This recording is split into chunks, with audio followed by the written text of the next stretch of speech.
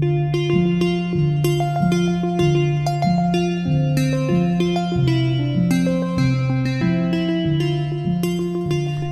glad to see you all here celebrating this wonderful Dr. Martin Luther King Jr. week. My name is Elizabeth Kronk-Warner, and my pronouns are she and hers, and it is an absolute privilege to be here with you today. As I like to do anytime that we gather, I do want to acknowledge that this land, which is named for the Ute tribe, is the traditional ancestral homeland of the Shoshone, Paiute, Goshute, and Ute tribes. The University of Utah recognizes and respects the enduring relationship that exists between many indigenous peoples and their traditional homelands. We respect the sovereign relationship between tribes, states, and the federal government, and we affirm the University of Utah's commitment to a partnership with Native nations and urban Indian communities through research, education, and community outreach activities. And what a better community outreach activity than having the amazing, the phenomenal Professor and Dean Jamila Jefferson-Jones. One of the great things about being at this university is the opportunity to have thought leaders, not only here as our faculty and staff, but also to invite them to campus. And Professor and Dean Jamila Jefferson-Jones is exactly one of those individuals. I'm sure that you are going to just absolutely love her presentation today. So she is currently on faculty at the University of Kansas School of Law, and she is both a professor of law and she is the Associate Dean for Diversity, Equity, Inclusion, and Belonging. And I should note, not just a professor of law, a named professor of law. She is the Earl B. Schultz Research Professor of Law. And she really takes an interesting look at racialized identities in the United States and looks at them through a lens of property, which is what she's going to be talking about today. Her article that she wrote, Living While Black, Blackness as Nuisance, was actually highlighted not only in a law journal, the American University Law Review, but it was also featured in the New York Times. So I'm really excited that I'm really excited that she had time today to come and share her wisdom with us today. So she is a graduate of the Harvard Law School and Harvard College, and prior to her career in the academy, she practiced law for over a decade in firms in the District of Columbia and her hometown of New Orleans. So with that, please join me in welcoming the fabulous, the amazing Professor Jamila Jefferson-Jones.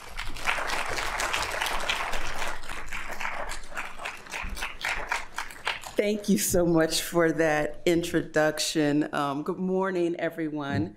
And thank you so much for having me here today. I am so grateful to be one of the University of Utah's MLK Week speakers and the speaker here at the law school. I truly, truly appreciate the opportunity to share my scholarship with this community, and am grateful to my former colleague, friend, and sister, Dean Elizabeth Kronk-Warner, for the invitation.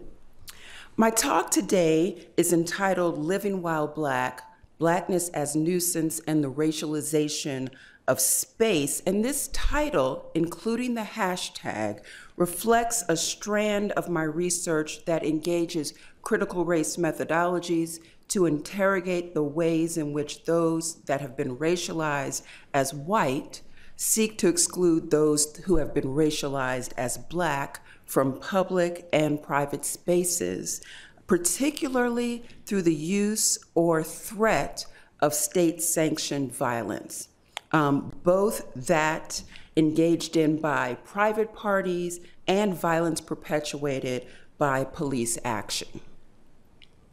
In 2020, Professor Tajania Henderson of Rutgers and I published hashtag Living While Black, Blackness as Nuisance in the American University Law Review. And in that article, we examined a slew of 2018 and 2019 incidents in which white people called the police on Black people who were engaged in everyday activities. And while most commentators saw these incidents as criminal justice issues, we also saw property law issues. So in our article, we worked to bridge the gap between criminal law and property law by examining how these complaints, in what we called living while Black incidents, deploy the language of land use, particularly trespass and nuisance, to provoke state violence with the aim of excluding Black people from shared space. This work is relevant to the ongoing struggle for civil rights and to the continued legacy of Dr. King. One hallmark of the civil rights movement was Black folks' fight for entree into every corner of American public life. This was often contested with regard to the right to use and enjoy physical spaces, whether those spaces were bus seats, lunch counters, schools, or even entire neighborhoods. And the tool that was often employed to bar Black people from spaces was state-supported violence, either the violence of private actors, endorsed or ignored by the state, or the violence of state actors in the guise of law enforcement agencies. But as I mentioned, Professor Henderson and I studied incidents that started in 2018, long after the civil rights movement.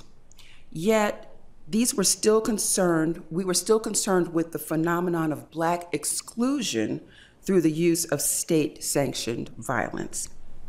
This is why critical race theory and critical race methodologies have been essential to my work. One of the questions raised by CRT when it was initially developed in the 1970s was, why aren't all of the promises of the civil rights movement being fulfilled? Why was the segregation and racial disadvantage still so prevalent?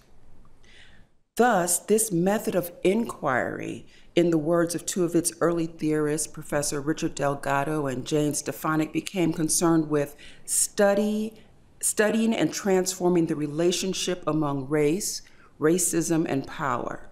Delgado and Stefanik go on to say that CRT considers the same issues that conventional civil rights and ethnic studies discourses consider, but places them in a broader perspective that includes economics, history, context, group and self-interest, and even feelings and the unconscious.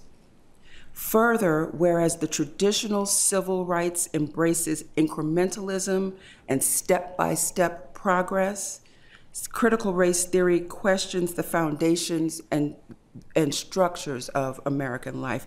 This, in many ways, reflects the work that Dr. King had started at the end of his life through the Poor People's Campaign, which, as the King Center notes, was seen by King as the next chapter in the struggle for genuine equality. They go on to say that desegregation and the right to vote were essential, but King believed that African Americans and other minorities would never enter full citizenship until they had economic security. Now, I just transitioned from space to economic security. One of the results of spatial racialization is ghettoization of minorities, to consign them to their place. And in doing so, this restricts their life choices and outcomes, which in turn stifles their economic security. So the fight for equal opportunity in the use and enjoyment of what should be shared spaces is spatial, but it is also psychic and economic. So what does it mean for space to be racialized? Property is racialized when it is ascribed a racial identity or character that includes some and excludes others on the basis of race. Those spaces can be neighborhoods, public parks, stores, streets, hotels. Spaces are racialized by the people who use and lay claim to them. The central principle of racial territoriality, which was coined by Professor Elise Body, is that what should be shared space is being wrongfully claimed in the name of racial exclusion and the interests of white supremacy. In 2018 alone, one CNN report noted that police had been called on African Americans for operating a lemonade store, golfing too slowly, waiting for friends at Starbucks, barbecuing at a park, working out at a gym, campaigning door to door, moving into an apartment, mowing the wrong lawn, shopping for prom clothes, napping in a university common room, asking for directions, not waving while leaving an Airbnb, redeeming a coupon, selling bottled water on a sidewalk, eating lunch on a college campus, riding in a car with a white grandmother, babysitting two white children, wearing a backpack that brushed against a woman, working as a home inspector, working as a firefighter, helping a homeless man, delivering newspapers, swimming in a pool, shopping while pregnant, driving with leaves on a car, trying to cash a paycheck, walking while Black, swimming while Black, studying while Black, hanging out in a cafe, Starbucks, while Black, driving while Black, and having the police called to remove you from spaces in which you are merely existing. That is living while Black. By modest estimates, the term living while Black has been used on social media to describe these experiences hundreds of thousands, if not millions of times. Since the 2018 Starbucks incident in Philadelphia, which I will discuss, we've been researching this phenomenon and seeking answers for questions such as whose rights and which of those rights ought the law and law enforcement seek to protect in these living while Black incidents, and what remedies ought to be available to those whose rights are violated. The social media hashtag living while Black is a play on an older term, driving while Black, which euphemistically describes the violence of racial profiling of Black drivers by law enforcement.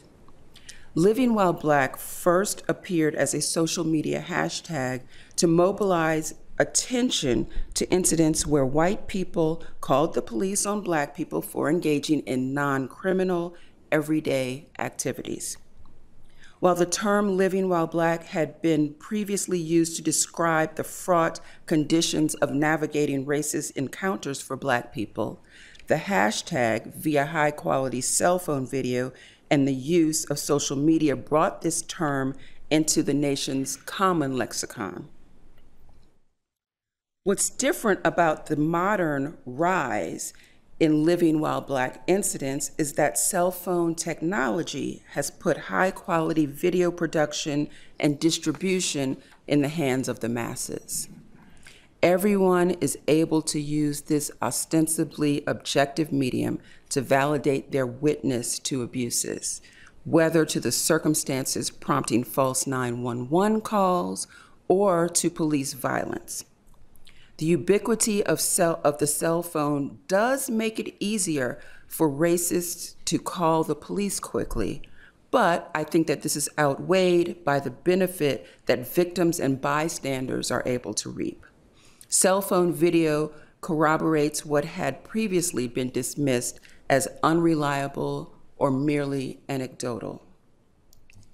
Everyone is now a film producer. But what's different from earlier eras is the policing of Black people within public and private spaces and the use of law enforcement. What's not different, from earlier eras is the policing of Black people in public and private spaces and the use of law enforcement as tools of racist exclusion. So the new piece is the cell phone and the video, but the exclusion has been ongoing. While the popular narrative about these incidents is justifiably influenced by concerns about criminal justice policy and high-profile police shootings of unarmed civilians, another element to the hashtag living while Black phenomenon caught our attention. The 911 callers requesting police intervention to remove or detain the Black targets of such claims were not merely relying upon criminal law concepts to articulate their claims of imminent harm. These callers were also using property law concepts, particularly trespass and nuisance, to invoke the intervention and assistance of law enforcement. This phenomenon is firmly grounded in property and its racialization, an insight that is explored in our article. The screenshot here, the one that we have up here, is from video taken by a bystander at Starbucks in Center City, Philadelphia in April 2018. The cafe manager telephoned 911 to report that two men had entered the store and were not buying anything. At first glance, the call seemed to be a run-of-the-mill private trespass, whereby a commercial establishment might seek police intervention to remove persons thought to be disruptive or violent. In this case, however, neither condition was present. The two men who were targeted by this manager had entered the store less than 2 minutes before she called the police. Video shows that the men sat at a table, as people sometimes do when they enter Starbucks, and began chatting together. Less than 2 minutes later, the police were called. When police arrived, the two men were arrested for trespass. Video of the arrest, with the men being accosted in the store and let out in handcuffs, circulated on social media, often with that hashtag, #LivingWhileBlack. The viral video sparked massive public calls for a boycott of Starbucks due to the perceived racist actions of this store manager. Starbucks responded to the growing public pressure by closing all of its stores in late May for a day-long training. That, for us, was the beginning, but our research showed that Starbucks was merely a modern instance of a much older pattern. Although the moniker is new, as is the dissemination of these Living While Black incidents via cell phone footage and social media, Living While Black and Blackness as Nuisance clashes themselves are not new. In fact, such encounters between and among Black and non-Black neighbors have long been the subject of civil litigation. Commencing in the years following Reconstruction, white litigants began pursuing property law claims sounding in nuisance in an attempt to police and arrest Black proximity.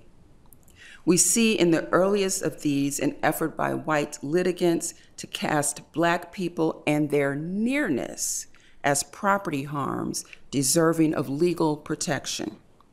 And what we see, interestingly enough, is that in each of these cases, even while courts frequently accepted as valid the social undesirability of Black proximity, that presumptive undesirability did not result in the granting of a remedy at law.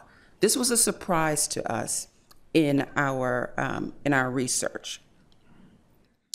Even as these Jim Crow era judges explicitly admitted racial bias and struggled to reconcile their personal social preferences with the ostensibly race-neutral common law of nuisance, in decision after decision, we see judges rejecting claims for property relief.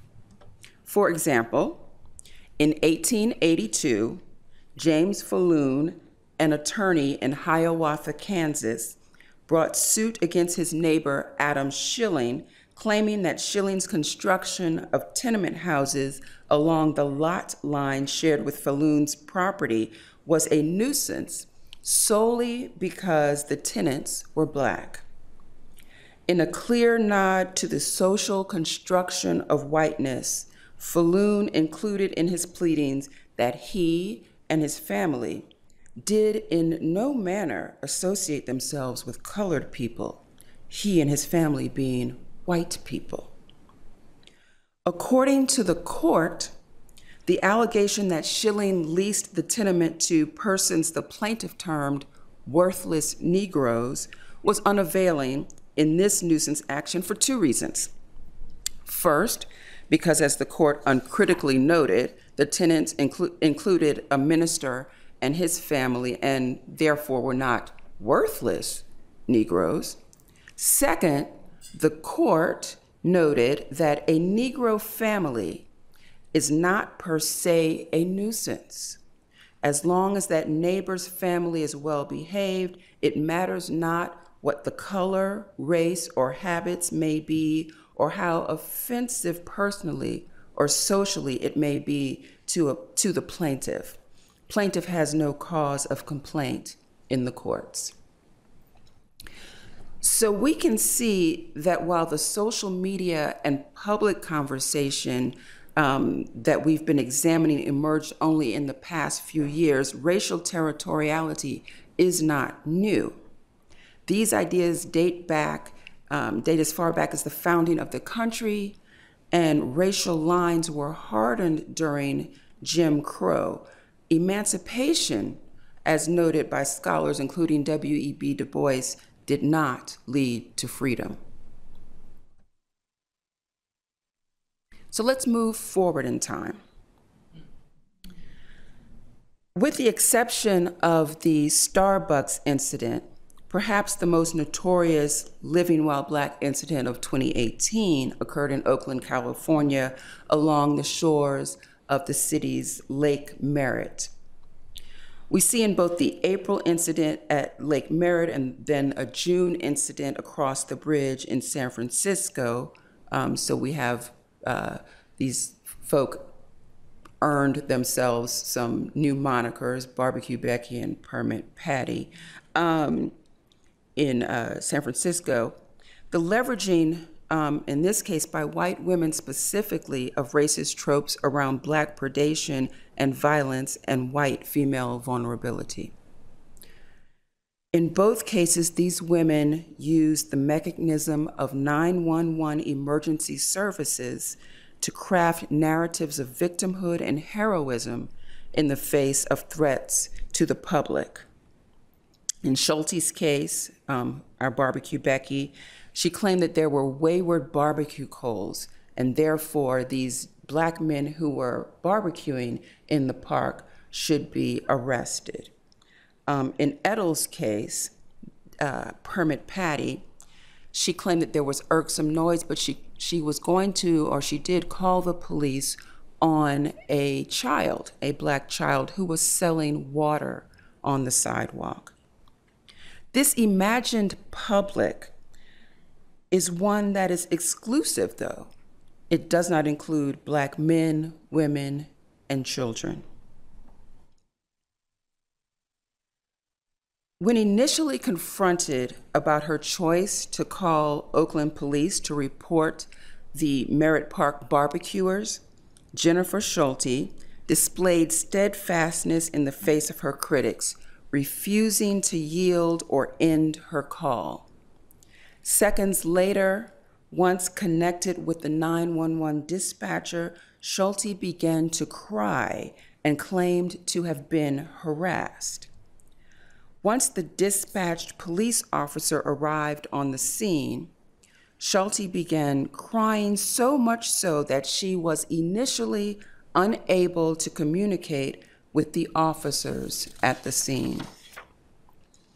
Having aggressively and unilaterally initiated a confrontation with the barbecuers and having threatened, "Y'all are going to jail," it was only when she had the attention of the police and emergency personnel that Schulte claimed to be a victim of others' aggression. In doing so, she strategically tapped into the long history in this country of white fears of Black male predators. Variations on this duo of discursive strategies recur in several of these living while Black incidents cataloged in our research. These tropes are antithetical to integration and together support the establishment or maintenance of exclusively white spaces under the protection of public law enforcement. Now, to his credit and to, more importantly, to the dispatcher's credit, the dispatcher knew something was wrong, told the police officer who was arriving at the scene, and so he was on his guard, asked a number of questions, and ended up diffusing the scene, but it does not always go that way.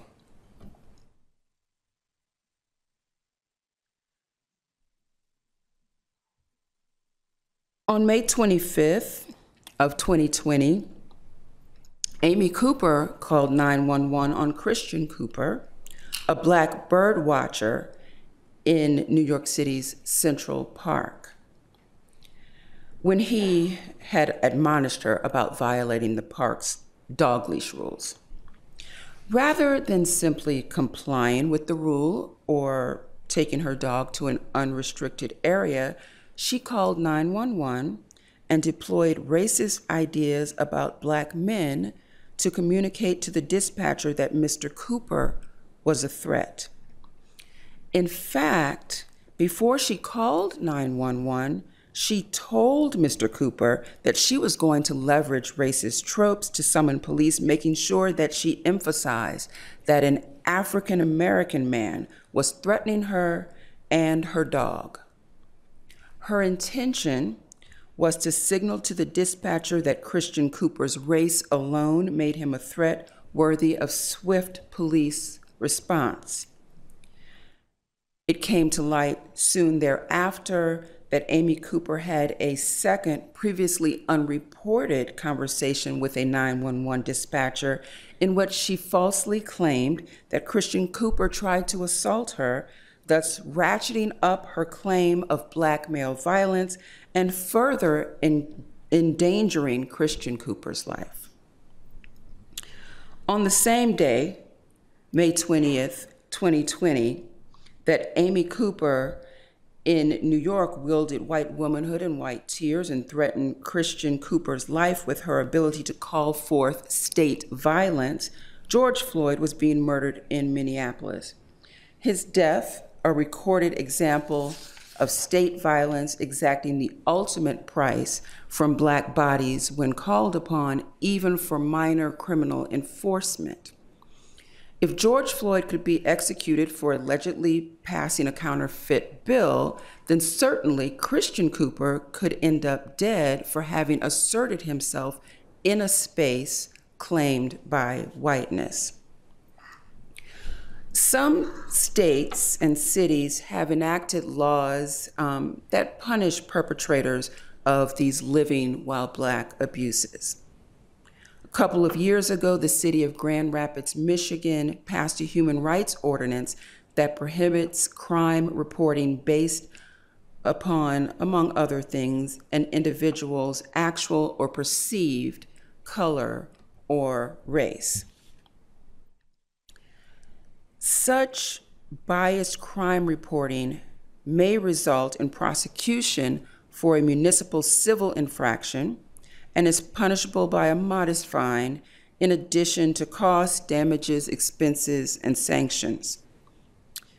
Also, a couple of years ago, Oregon enacted legislation that allows targets of living while Black calls to sue those who initiate such calls for civil damages up to $250. In the wake of the incident in Central Park, a bill was introduced into the New York State Assembly. It had been previously introduced, but it gained new life. It was already illegal in New York to make a false 911 call. The new bill makes it a hate crime to call 911 and make a false accusation of criminal activity based on race, gender, or religion. In addition to statutory remedies, there have been calls to better train 911 dispatchers so that they ask questions aimed at rooting out bias rather than unquestioningly sending officers to the scene. Finally, police must also be better trained to respond to instances that may be living while Black occurrences and to better protect the victims of such false reporting. But are these efforts enough? When and how did the failure of white litigants like Falloon, their failure to secure relief from the court, morph into the obvious success of bringing the full weight of law enforcement on individuals who are living while Black? And what would it take to massively reduce police response to nuisance calls to begin with? If property law is truly foundational to all that we live and breathe, something that I, as a property law professor and scholar, actually do believe, where does that leave us? Can racial justice fundamentally coexist with property rights in this country? This brings me back to the University of Utah's MLK Week theme, choose love over hate. Part of loving is including. As my co-author, Professor Tajania Henderson, has written, if Black lives matter, then Black living must also matter. So I charge you with that, in choosing love over hate, to choose to enhance Black living.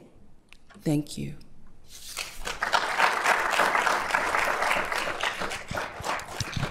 That was amazing, Dean Jefferson-Jones. So now we have an opportunity to ask Dean Jefferson-Jones some questions. We're doing that via Slido because we have several folks. This is a hybrid event. So we have folks who are online and who are both here in the room. If you haven't used Slido before, the directions are here on the screen. You can go to slido.com. And then if you enter the code #LivingWellBlack, it goes to my fancy screen here, and I can go ahead and ask the questions of Dean Jefferson-Jones. So while we're giving folks some time to enter their questions and ask, Dean Jefferson-Jones, what do you think the solution is? Can we live with the existing common law, which tends to be race neutral when we're talking about trespass and nuisance? Or do you think we need to enact something along the lines of what you're talking about in New York that specifically talks about racialized identities? Both. So we need the common law to keep up the work that it has done, right? Which has already said and has never been overturned, that proximity, that the fact that you just don't like a certain group does not constitute nuisance, and there's no claim, there's no legal remedy there for those bringing those claims. However, these various acts, and some of them have been called Karen acts. I can't remember what the Karen stands for, and it's spelled with a C. These acts need more teeth. So I mentioned, a $250 civil fine. Is that going to deter the actions? Now, there have been, of course, there's the kind of swift action of the public in making these incidents go viral. Folks lose their livelihood because of it. But there ought to also be other sanctions that will be truly deterring in their effect. One of the tensions that I feel as someone who does not believe in the continued proliferation of criminal sanctions generally is that on the one hand, there's a part of me that says they should be punished more heavily and there should be criminal sanctions. That's the retributionist in me. But that goes against my own values of decreasing the carceral state. And so the question is, how do we find that balance? How do we find the right punishment for those who engage in this sort of behavior. Wonderful. And we noted at the beginning of your presentation that this was highlighted in the New York Times. I have to imagine that you received some feedback on that. I'd be interested, what, if anything, have folks said in response? What's crazy is I didn't get any hate mail. You know, you get the hate email and all that stuff. Well, okay, that's not quite true. It's not from the New York Times, though, not from that. There is one of the case studies that we mention in our paper, the incident that happened at Yale. And at Yale, an African-American, well, actually she's African, a Black woman, grad student, who lived in a graduate dorm, had the Yale University police called on her by a white grad student because she was sleeping in the common room, which is one of the things people do in dorm common rooms: study, fall asleep, study, eat, whatever, take naps. And so we wrote about this. I mean, it's, you know, you can Google it, it's there. And the woman who called the police on the sleeping Black grad student has stalked me a little on Twitter. So there's been a little bit of that, but that's the only one.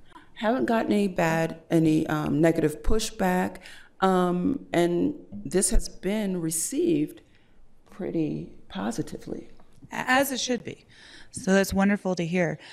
So our first question from Slido asks, what could restorative justice solutions look like as opposed to retributive punishments? That's a good question. They could look like sit-downs, right, between those who have had the police called on them and those who've made those calls. Sometimes you don't know who's made the call. So we would have to have the mechanism to allow the victim of these incidents to confront the person who made the call. And oftentimes, research has shown that when someone is wronged, that they just want acknowledgement of that and that is healing. The problem really is, though, what happens if the incident has escalated to a point where a mere apology would not be healing, where someone has been handled violently, hurt in some way, lost their lives. How do we then restore them or their families? So I'm sure that there is space for restorative justice. I have hope that there is space for restorative justice, but I don't quite know what it looks like. Great. So our next question asks, what are your thoughts of a form of punishment being community service within the community that has been harmed by the false reporting? That can be helpful if the person doing the community service is given some pre-training before just being thrust into the community that they harmed. That could be more harmful, right? So you take someone who already acted out of fear, ignorance, and racial animus, and then you say, here, go and volunteer with these Black kids. Maybe not. So I think there would have to be an education component that lasts longer than the actual service itself. Great. Next question asks, does indigenous ideology around space as a more collective concept inform potential solutions that challenge the racialization of space? Give me that one again. Does indigenous ideology around space as a more collective concept inform potential solutions that challenge the racialization of space? Yes, I think so. Part of the problem, or one of the many problems, is the Western conceptualization of space itself as something that is individual and not collective, where the right to exclude is often paramount rather than an initiative to include. So I think that indigenous notions of space being used and owned and protected and stewarded collectively could be helpful in transforming this living while Black problem. Great. The questions are coming fast and furious now. So what do you think law students, young attorneys specifically can do to decrease #LivingWhileBlack incidents? Continue to educate yourself and others so that when you enter the legal profession, you are basically an evangelist for these ideas and someone who has taken the time to learn the history and the context of our laws and not just taking for granted that everything that is presented as race neutral actually is, to understand what are the foundations that underlie our systems and how those systems work and have worked in the past so that you can explain it to others and also incorporate it into your own work. Could you share what it looks like when we move away from incrementalism? Thank you. It looks like revolution. I mean, that's the answer, right? Is that it looks like the tearing down of structures that are no longer serving us, and the building of structures that do serve all of us. Great. Do you think the pre and post construction laws dealing with Black folks as a whole, just a mechanism for the continued use of the Willie Lynch syndrome, divide and conquer? Yes. Could you expound on the relationship of property law and nuisance trespass laws and holding private or public organizations accountable with regard to contributing to the false reporting that occurred in their property or with their employees?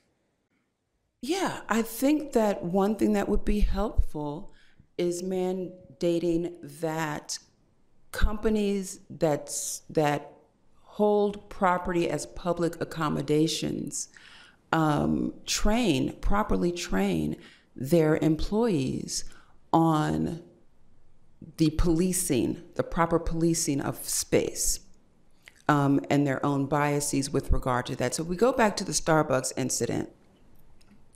I've done so many things in Starbucks. I used to frequent them a lot, and my friends who follow me on Facebook know that there was a time when all I posted about was Starbucks and my various Starbucks names. And Dina's laughing because she's one of those people. But I studied for the Louisiana bar in Starbucks, which included getting there in the morning, meeting up with my study partner, eating breakfast, leaving, coming back after lunch, taking a nap, and then starting to study again. Starbucks bills itself as a third space, as the country's living room. So the idea that these Black men who were having a business meeting, that's why they were meeting there. They had a business enterprise that they wanted to enter into with one another. They were thinking of becoming business partners. People have business meetings in Starbucks all the time. So it's important to, I think, for these companies that bill themselves like Starbucks as a third space, or hotel lobbies, which are normally pretty open to anyone who's not being disruptive, that they train their employees in a manner that will keep them from making these sorts of causing these sorts of incidents, and that if they don't have training programs in place, that there's some actual sanctions that the companies could face. So then if the incidents still happen, well, the employee has not followed our procedures, they'll be dismissed, we'll deal with that in that way, but also that there are procedures in place, and so that you can actually say that this employee is working outside of the way that we trained him or her. Great. So speaking of Starbucks, Professor Erica George, who looks at corporate responsibility, says that Starbucks responded to the hashtag Living Well Black incident with training, and you've also written about Airbnb. What should responsible businesses be doing to assess and address and remedy these incidents? So the training can't be just a one-time thing, right? So Starbucks closed everything May 2018. I don't know what else Starbucks has done. Maybe they've done more. I really don't know. I see Professor George is saying no there in the audience. So this has to be ongoing. This can't be a one-time thing. You can't just say, okay, we've done it, now everything will be good. No, this is an ongoing process. It's one in which continued education is necessary. And it's not just training white people with regard to black people, it's training black people with regard to Latinos, it's training, it's everything. It's training everyone, straight people with regard to LGBTQ people. All of this training has to be ongoing so that everyone is ultimately included in spaces. So next, as students, how can we approach law through an ethnic studies lens in courses that don't address it? You can agitate for it. You have a voice. You can ask for it. You can form study groups of your own with your peers to learn more, and then you can ask questions of your professors. Oh, this was really interesting, the reading, Professor X, but I was doing some outside reading, and theorist Y says this, that, the other. How does that work with what we're discussing today? You can do that. Yes, it takes more work, but again, part of your job as a learner isn't just to wait for someone to spoon feed something to you, but to actually go out and do some learning on your own. So that's part of what you can do. Okay. And for those of you who are interested in doing your own living and learning, the American Association of Law Schools, the AALS, has an anti-racism clearinghouse, which was founded by 5 Black female deans who were fantastic. And as part of that clearinghouse, they specifically include resources for folk who are interested in educating themselves on these issues and further exploration. So again, that's the Anti-Racism Clearinghouse at the American Association of Law Schools. And I certainly recommend it if you are interested in doing deeper reading. So the next question asks, how can municipalities become involved in the healing process for those who have been harmed? One of the ways that they can become involved, again, back to training their dispatchers, training their police organizations, but also recognizing when things go wrong and being transparent about that, and then addressing those problems when and if they arise. So I think that the best way, that's one of the ways that municipalities can be helpful in the healing process and can contribute to it.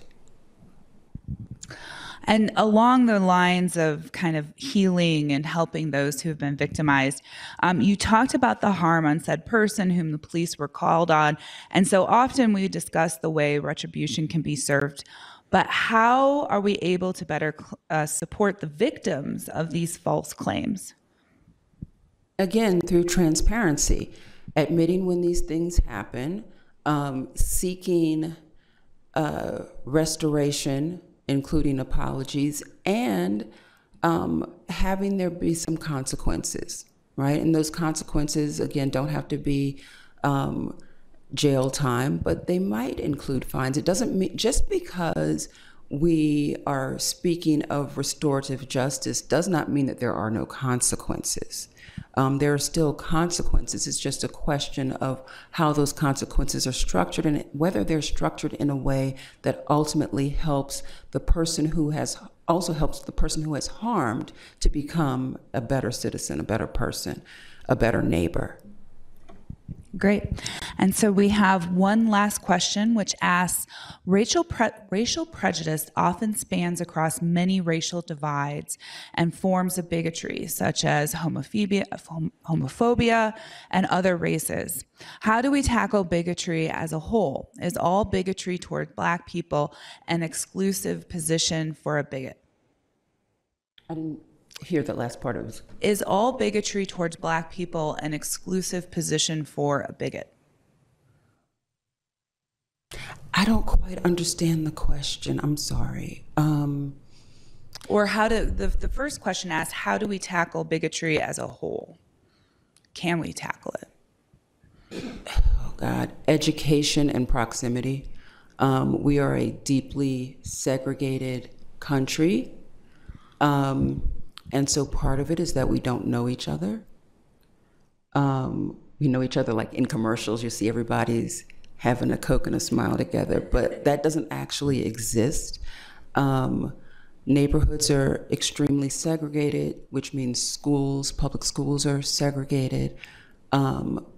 Churches are segregated. Dr. King used to say that the 11 o'clock hour is the most segregated one in America. We don't spend time together. We don't know one another. So that is the main way I think we can break down barriers. Now, how do we get there? We get there through restructuring these systems, right? Restructuring the systems that have ghettoized Black and brown people into certain spaces, that have kept them economically depressed. And so as we reorder our systems, then we have more opportunities for proximity and community. And I think that that's the way to deal with the problem.